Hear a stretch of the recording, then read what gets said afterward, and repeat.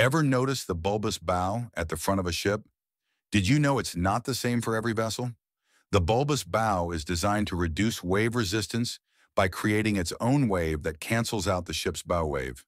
This saves fuel and increases efficiency. But here's the interesting part. Different ships need different bulbous bows. Why? Because each ship has its own operating profile, speed, hull shape, displacement, so the bulb must be tailored. For example, a tanker that sails slower will have a shorter, rounder bulb, while a container ship that sails faster will have a longer, more pointed bulb.